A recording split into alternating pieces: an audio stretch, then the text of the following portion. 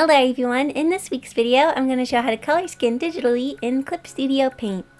So let's get started. You don't have to use the exact same colors as me, but if you want to, here are the RGB codes. If you click this tab right here, you can enter the RGB values. I'm using kind of a muted color palette, so if you want something different, use whatever colors you want.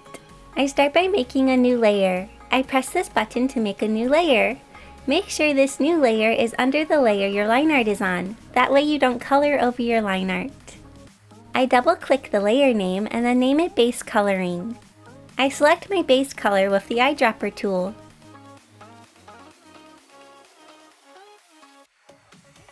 Next I use the magic wand tool to select the area I want to color.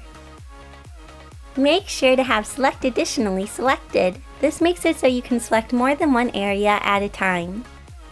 I like to have area scaling set to 2. This increases my selection by 2 pixels. This makes it so white pixels won't appear around the border of the line art.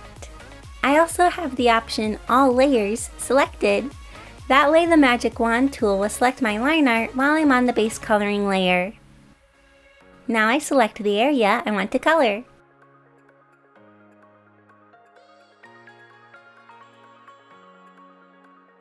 Once I have the area selected, I press the Fill button to color the area.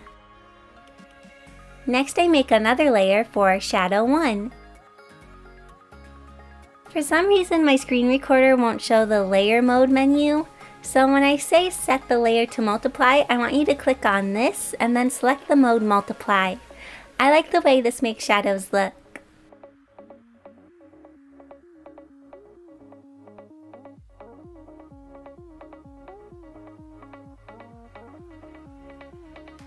The light is going to come from the upper right. Next I select the Shadow 1 layer and then press the Clip That Layer Below button to clip it to the base coloring layer. This makes it so I can't color outside of the area.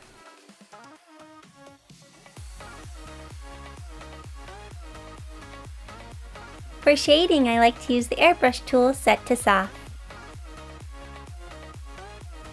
If I want a soft shadow, I'll set this to 1. And if I want a shadow with a harder edge, I'll set it to 4 or 5.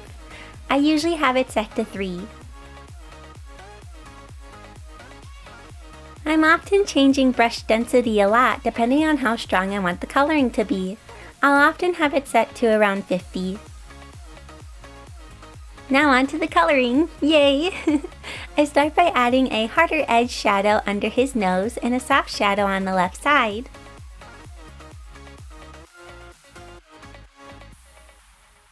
I'll often set my brush to transparent and use it like an eraser. I'm not sure why I do this instead of just using the eraser.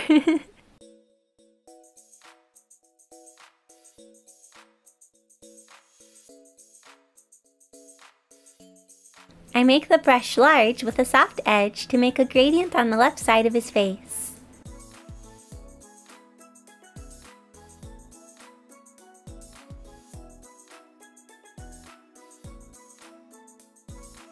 I add shading by the eyelids and the bridge of the nose.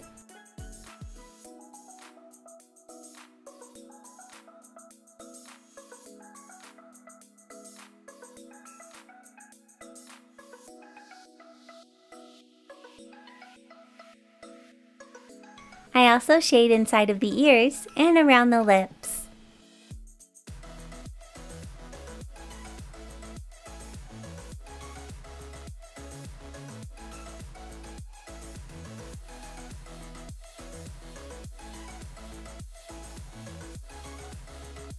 The hair is casting a shadow onto his forehead.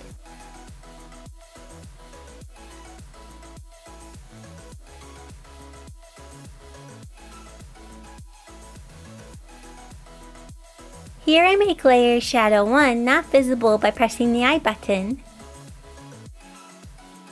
I do this so I can easily select the neck. That way it's easier to apply the shading.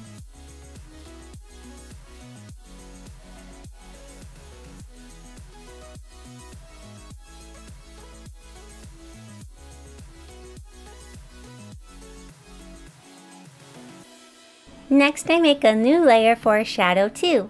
I clip it to the base coloring layer and then I set it to multiply.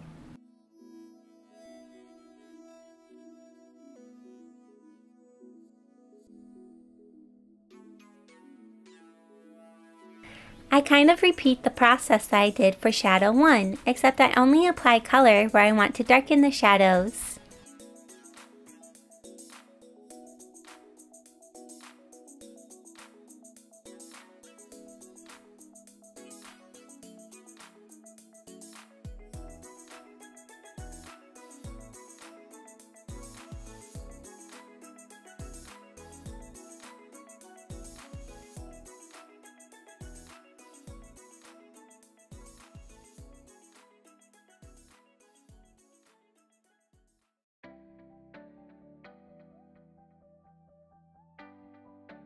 The shading is kind of dark, so I make it lighter by lowering the opacity.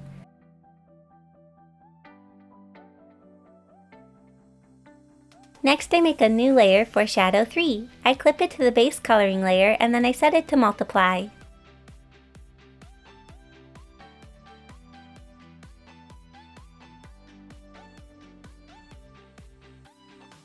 I only apply Shadow 3 where the shadows get really dark.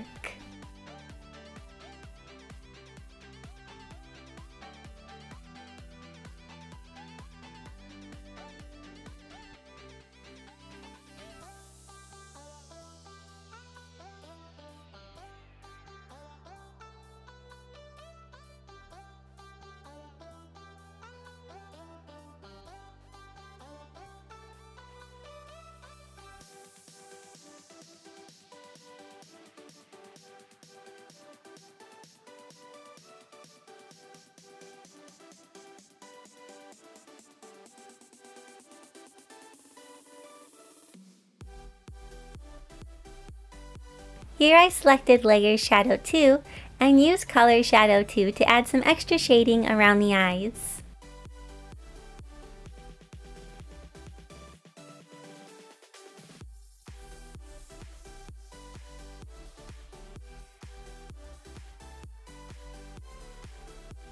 Next I make a new layer for Blush. I clip it to the base coloring layer.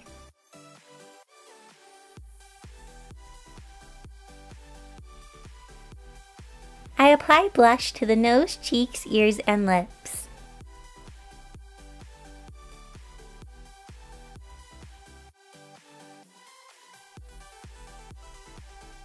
I then set it to multiply and lower the opacity. It's not super noticeable, but it does make a slight difference. I select Layer Shadow 3 and then use the blending tool to blend out the shadow in the ears.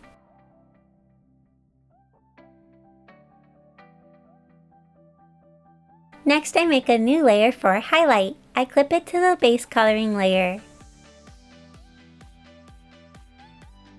Since the light is coming from the right, the highlights will mostly be on the right.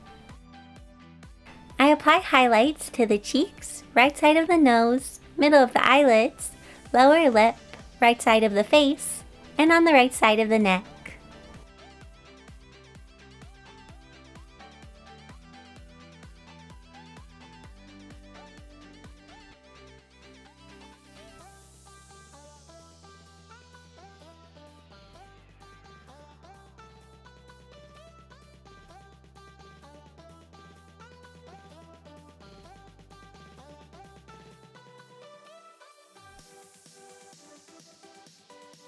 I slightly lower the opacity. This part is kind of optional and I just like the way it looks. I make a new layer for Interest. I clip it to the base coloring layer. Interest is kind of a bounce light. The light from the light source is bouncing off an object and back onto the character. I find adding a bounce light can make the picture more interesting.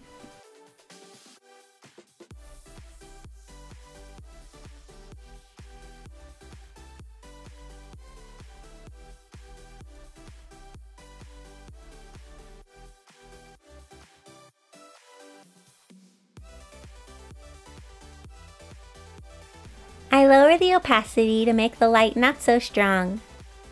And now we're done! But before I end this video, I want to say thank you so much to my patrons, including Rachel, Bonnie, Julie, Pisatera, Eduardo, AJ, Stephanie, Nari-chan, and Daniel.